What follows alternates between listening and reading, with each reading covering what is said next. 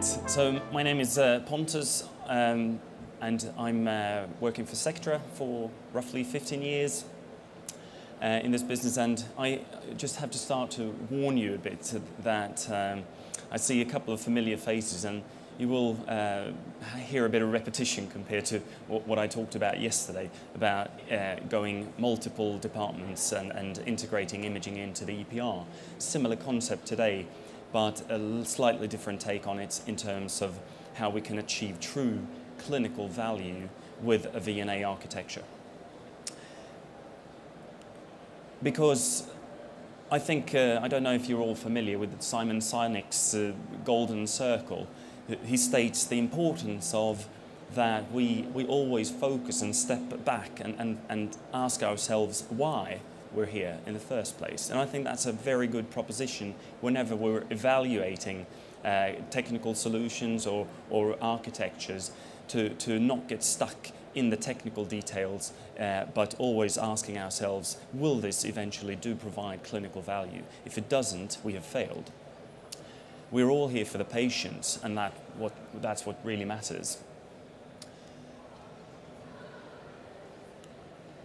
And the problem facing those patients today are situations like this, where our healthcare systems today are very scattered in the healthcare organizations. The IT infrastructure is quite departmental, split up into different departmental systems, and because of the multitude of systems available, I asked this question yesterday, and I'll try it today as well.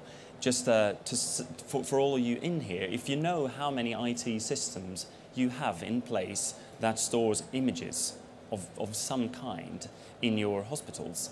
So just wanting to ask, how many of you have consolidated all these systems into one single system? Anyone that 2 systems? Any with more than 5 systems? Quite a lot of you nodding. Yeah, that seems to be quite representative for what we see today. And some of these departments, unfortunately, the digital revolution hasn't even reached them yet. They're still analog, or they are using digital images, but storing them not in a protected IT system, but on USB sticks or CDs stacked on shelves. And that's, of course, not good. When we have all this multitude of systems, the problem is that it feels like this for any IT department to manage.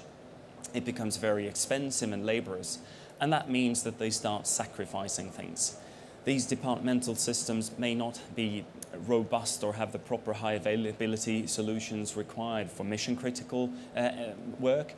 They may sacrifice security, and it's something that will be quite a big of a problem also with interoperability. Connecting all these so everyone in the enterprise has access to all of these systems is simply not feasible. The EPR, which I talked about yesterday, will not be able to link up to all these systems, which is very unfortunate. I think we'll hear more about also integrated diagnostics today, and the work done to facilitate access to multiple types of data, both in the diagnostic world as well as in review and referring physicians. And this leads to, unfortunately, a world that still looks like this in many of your hospitals, I presume, with these departmental systems, that departments are isolated islands of information, and unfortunately that doesn't bridge across. And collaboration between the departments is hindering a good process and good clinical value. The patients will ultimately suffer because today we optimize on each department. We don't optimize the entire chain from start to finish on the disease. Obviously, you all know that was the main proposition with VNA as such, to come to the table to solve some of these problems. Some of it being cost-driven, purely consolidating the storage and taking the A out of the packs as a separate, larger storage. But then also the beauty of ingesting other types of content into this archive, so that we can access that from anywhere in the enterprise, from any device, from anywhere at any time. It's a brilliant proposition, and I think that it has been hugely successful in the marketing and been adopted by the community. Now, there have been some reviews into looking into why these systems were procured in the first place, and I want to share in this talk some of the challenges that we have seen implementing VNAs and also sometimes struggling to achieve clinical value. Sometimes we have solved the problems of the IT department but introduced new problems for the clinical users, and that just cannot happen. But I think one of the challenges, not so much to do with the actual end result, but the implementation of the project, is a bit ironic. One of the main values that are requested when purchasing a VNA is to avoid PACS migration.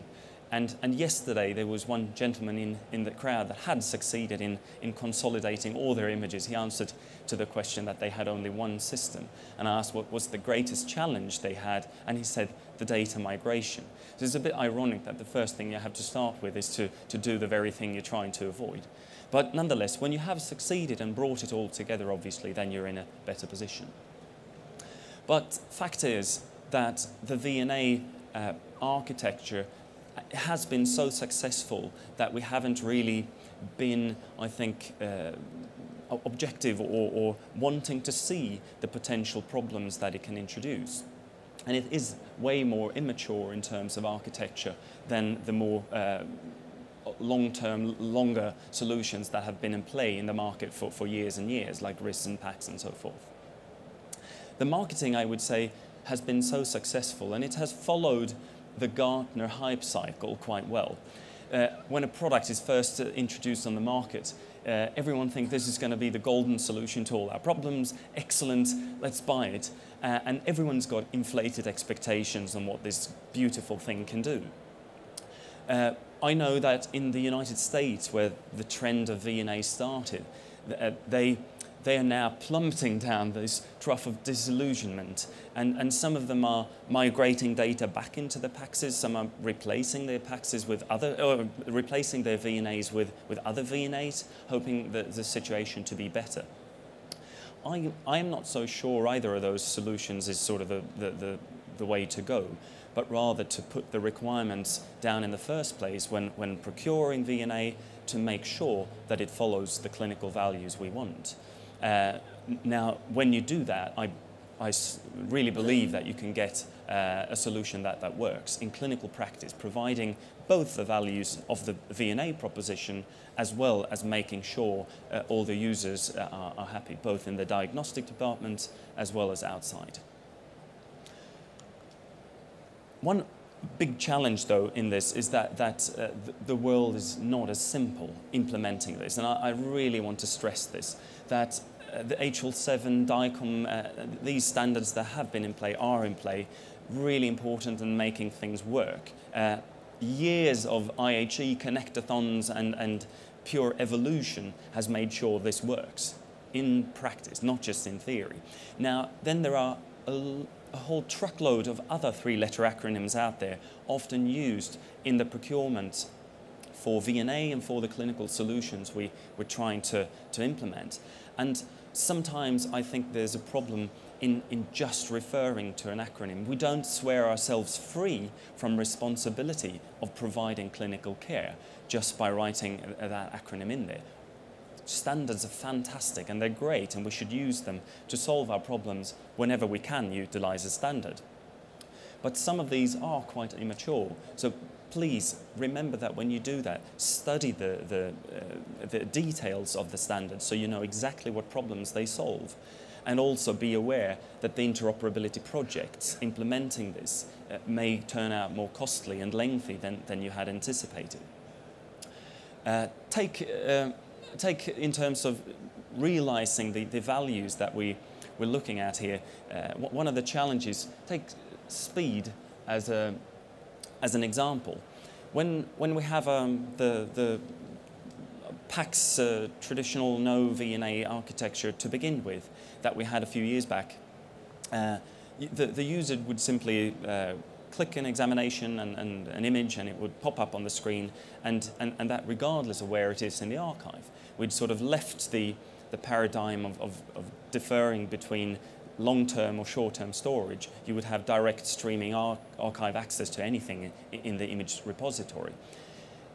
Now, when we introduce a VNA middleware and make sure that the PACS is connected with the VNA using some standard non-streaming protocol, performance will be impacted, no doubt. And this can be a challenge. Sorry about that.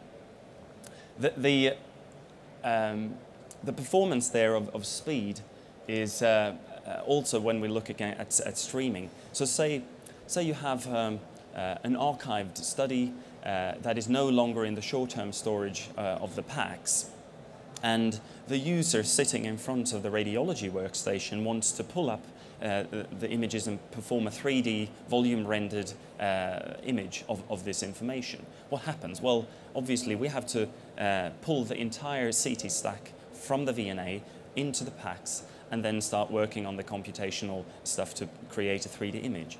So that will take longer time and can definitely be a performance problem for the clinical users in the radiology department.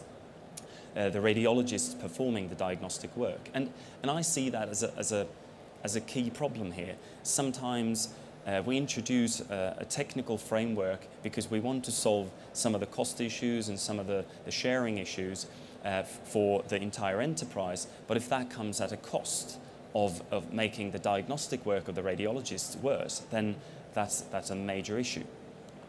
Some consultants have attempted to divide the VNA proposition into maturity levels. I don't know really if you can probably slice that cake any way you want, but I think it's quite interesting to see how Herman Ostervik in this case has focused quite a bit also on the non-radiology arena to say, well, if you can support multiple departments or multiple hospitals, that's great. But then now we're introducing photographic information, EKGs or ECGs. You have spanning different multiple medical record number domains. Like I know you have here in the UK some challenges when it comes to the patient IDs and to cross the bridge for different organizations. There are standards for that, but they are, as we said before, they are not plug and play, and it comes at a huge expense to try and solve that problem. Talking about not plug and play at all, if we step outside of the radiology department for a while and think about the types of equipment and the types of systems that we have to hook up if we want to ingest non-DICOM, non-radiology information, then we're looking at JPEGs, videos, pathology slides, and this type of equipment definitely will not support the DICOM standard. And here you have to be aware. We cannot just say that we support the XDS-B standard. We can utilize that, which is great for storing non-DICOM files. We can keep them in their native formats. But just referring to that three-letter acronym doesn't solve the problem. We still don't have a clinical workflow for ingesting that information in a way that makes sense for each of those departments. In dermatology, ophthalmology, ambulance, etc. We need clinical workflows, usable solutions that we can work with. And when we have that information in the system, then it's necessary that we can put it out and back to the users for everyone to look at. And there are some significant challenges involved, especially with certain type of data. And that type of data is the ones that have to utilize streaming technology to be viewed. If I take digital pathology as an example, whole slide images that are scanned in enormous resolution. Here the files, a single image can be, say, between 0.5 and 1 gigabyte. and streaming that over to a computer, taking the entire file and downloading it to a computer, that will take a very long time. So therefore, here we can utilize streaming technology because the pathologist will only look at, say, 1% of the data. They will zoom in. In this case, this is a 20 times magnification of the image. It's very hard to see, but up here, it's zoomed into something that looks like it's 1 pixel on the overview image. But it's really a high resolution image. But here we can download, say, 10 megabytes to the workstation with really good performance. And we can do that despite the fact that the file sitting in the archive is 1 gigabyte large. So think about that when you implement your universal viewers or your direct connections between diagnostic systems and your VNAs to make sure that you allow streaming technologies. And the same holds true for video.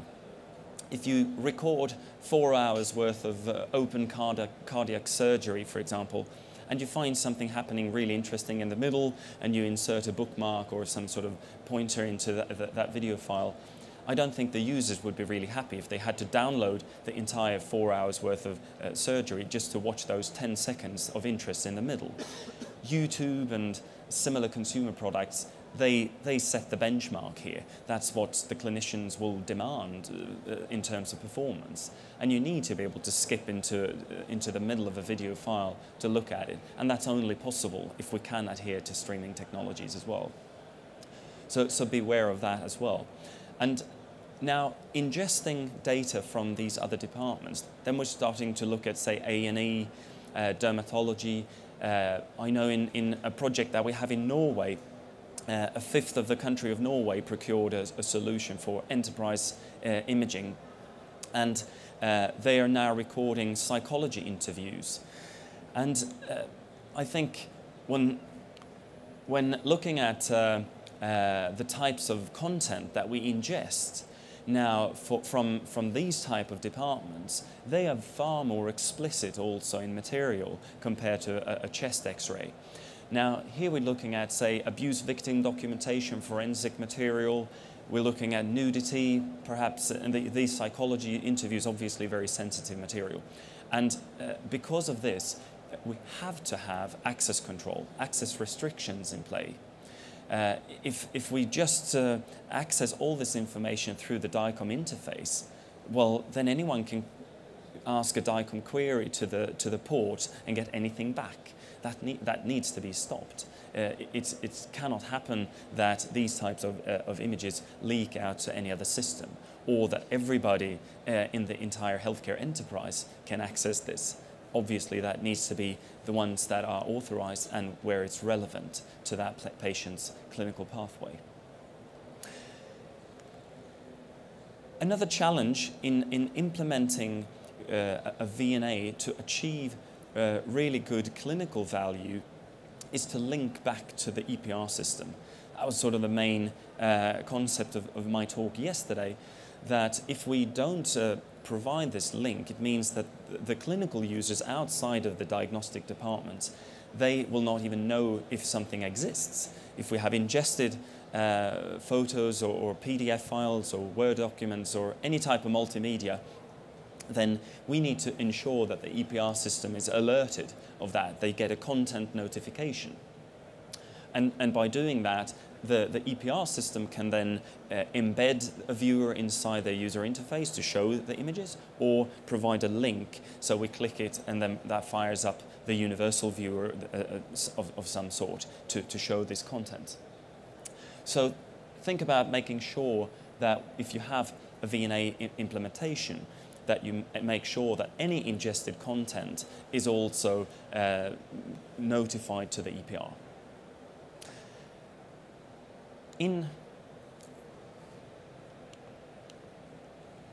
One of the, also I think, challenges is the universal viewer as such. The proposition with VNA to ingest everything in one big bit bucket and then provide a universal viewer for all the people outside the diagnostic spheres. Obviously, we still, mind you, keep the best of breed approach on the departmental level for diagnostic purposes, but now we have a viewer for enterprise access to the content. Here it's a bit of a worry. We have quite a bunch of cognition scientists in our development team at Sectra. They are the people that are experts in user interaction and user interface design. And they get this sort of nervous rash whenever I use the word universal, because they say, well, if I design it for no one, it's going to fit no one. Then it's not going to be purpose-built for any workflow, and that could very well be a danger. So what my advice would be is to ensure that you know your use cases for your universal viewer.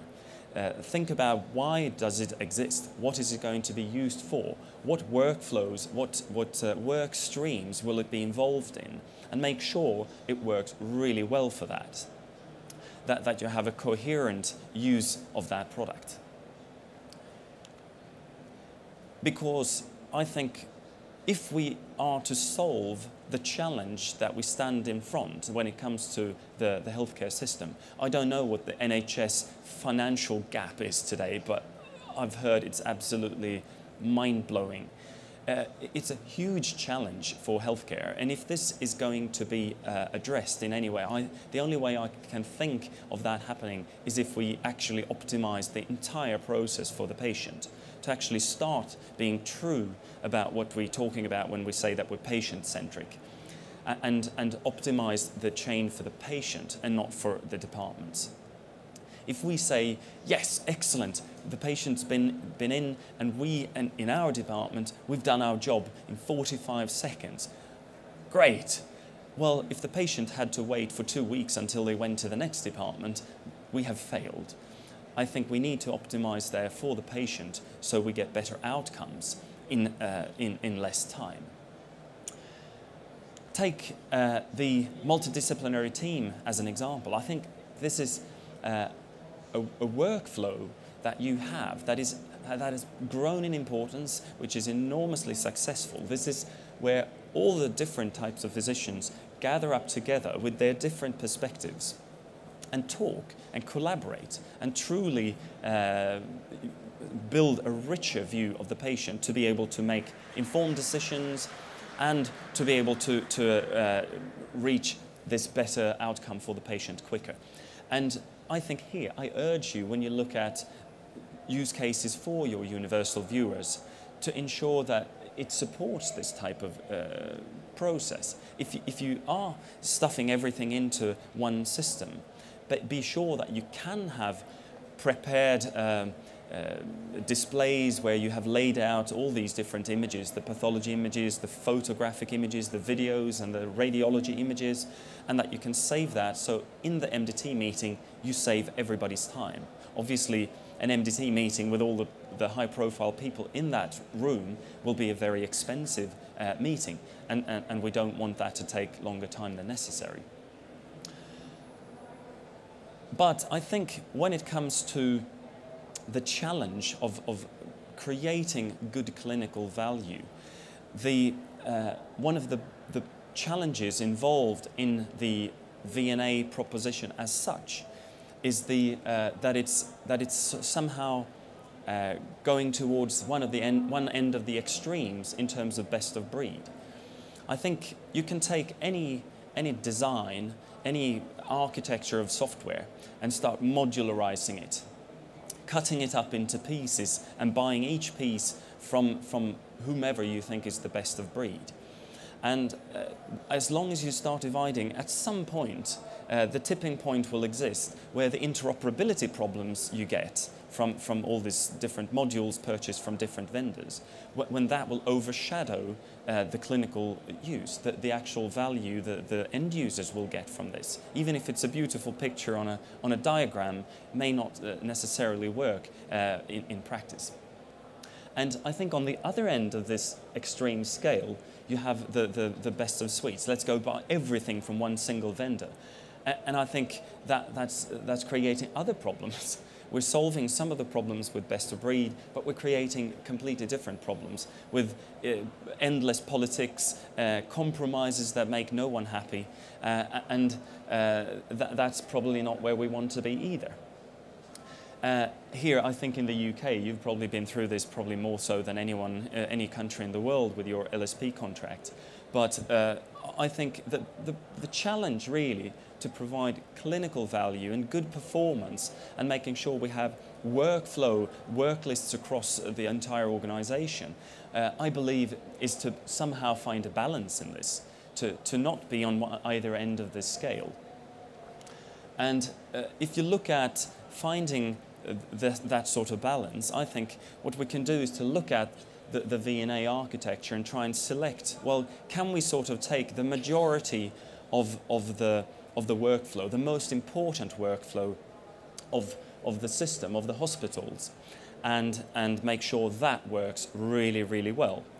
And I think if we were to change this picture of the VNA design with the different departmental solutions linked in, I think we can see where those 80% exist simply by changing the view of this to display what are the sizes of the different departments. And bear in mind also, I don't know how many are radiologists in this room. I think I urge you to step up here and demand a very good workflow and making sure that your daily job is not impacted to the worst just because we implement a new design of the architecture. And I think one way of doing that is simply to procure radiology systems and VNA together. Because when you procure a VNA, it is very, very difficult to demand in the tender specification that the radiologist should have the image on the display within 3 seconds. You remember that good old requirement that was in all the tenders. That's not possible. You cannot say that in a VNA procurement. But if you buy the radiologist system together with the VNA, then you can say, well, this prime contractor have to ensure that I have that sort of performance, and you can create requirements on clinical value and workflows. If that means that you have to run proprietary protocols or whatever, doesn't matter, because then you have demanded a solution from one single contractor. If that turns out to be a V-enabling of your packs to put the modules for being a more open and more standards compliant solution, or whether it is a separate system, doesn't matter either. Then you have required technical, functional values together with making sure that the communication between the radiologists and the referring physician is streamlined. Thank you.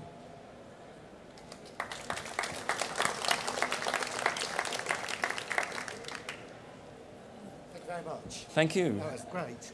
I'll come round here. I'd like to open up to the floor. I think questions would be great, and I'm sure you'd appreciate some. Nicola.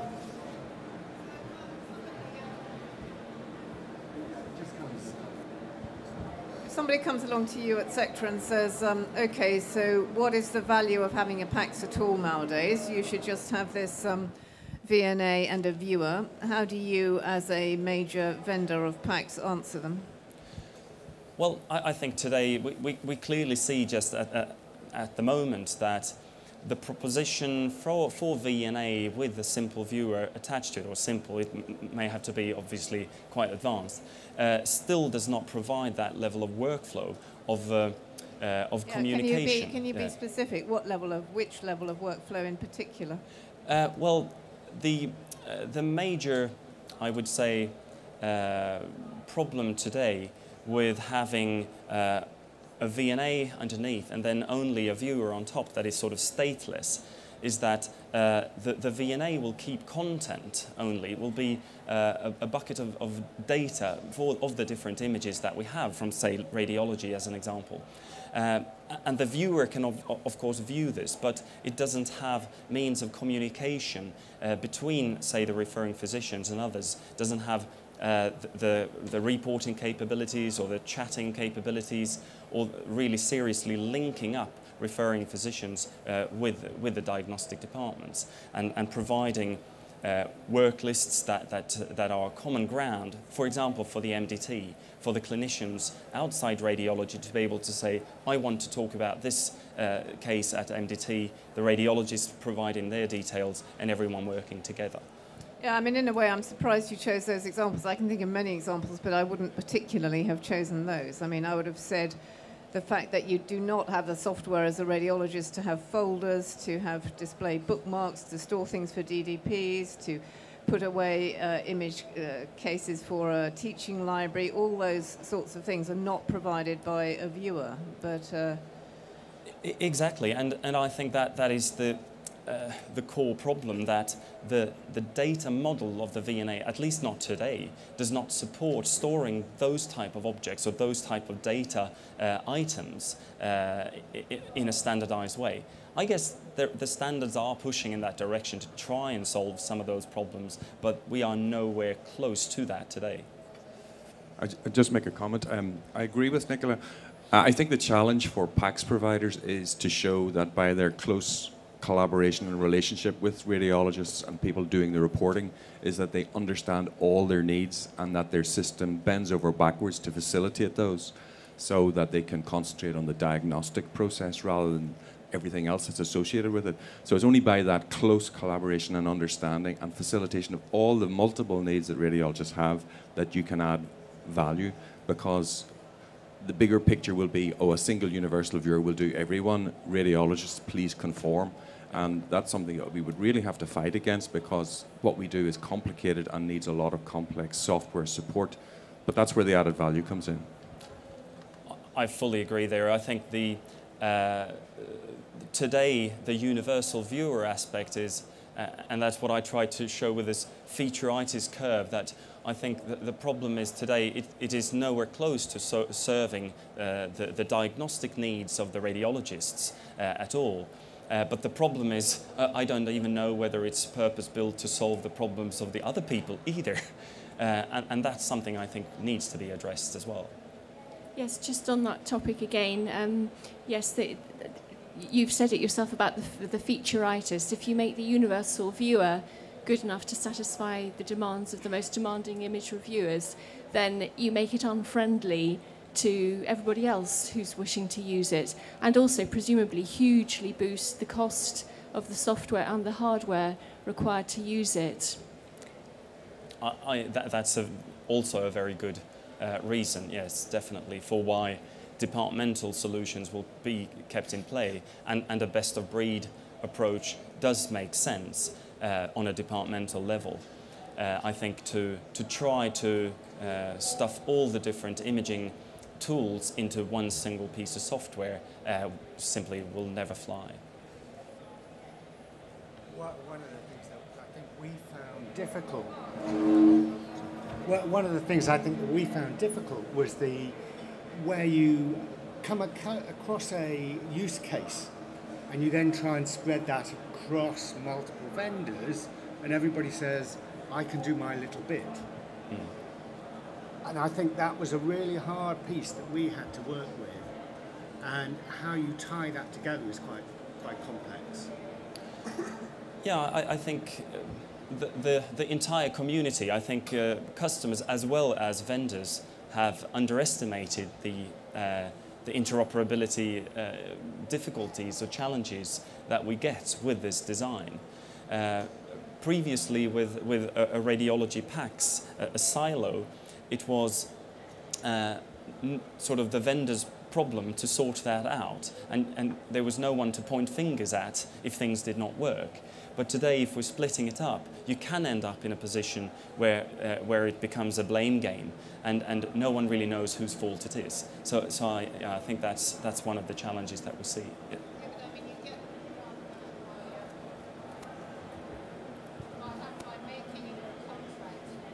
By making one vendor responsible, and therefore as the user you are not responsible. If I could just make one more point, you alluded to the fact that you could have best of breed, or you could you know, have sort of one vendor and have one throat to choke, as you so nicely put it. But I would just caution people that that is not necessarily the case, and some of you will know that I speak from extremely bitter experience with dealing with one particular company, and in fact their RIS and their PACS is made by effectively two completely different companies, although under the same brand, and they don't understand how each of them works, and more than that, are not in the slightest bit interested, and they don't integrate, etc., etc. So just because you get one brand name doesn't mean the thing's going to hang together at all. And in order to choke that throat, it can take you years and years, and evidence that has to be meticulously put down. And therefore, in the beginning, you do have to make one vendor responsible, so that if the radiologist at the end of the line, and I mean, I'm from London, and I know that there are a number of projects out there at the moment that are faltering simply because they are not, one company is not being held to account, even though it's in the contract.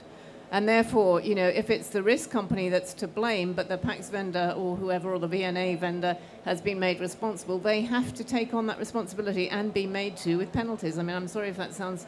But it is not the radiologist or the NHS healthcare worker's responsibility.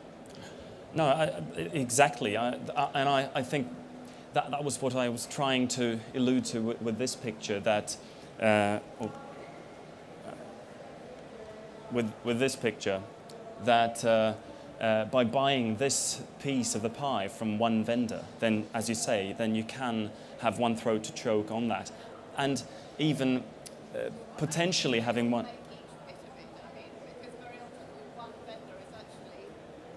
Actually a conglomerate of different vendors who remain effectively separate and never speak to each other. So just because they've got one name on the brand doesn't mean that they're going to work together in any way whatsoever. I mean, that may be, and I believe it is actually an exception for Sectra, to be fair, because you know, they do tend to make all the products they sell in general, or at least take responsibility for them, but that is not true of many other vendors. Yeah, that may be. I think the point here that I tried to make also with it's difficult to see, but the fatter blue arrows are, what you're saying is that the systems must hang together more practically as well, not just be two different companies sourced under one umbrella, but rather something that maybe within one company, or at least some technical solution that hangs together more tightly than just saying, well, let's point to this three-letter acronym and do WADO streaming and then we're happy. No, it doesn't work that way. Yeah. Thank you, Pontus. That was Thank really you. Good for a start of the morning.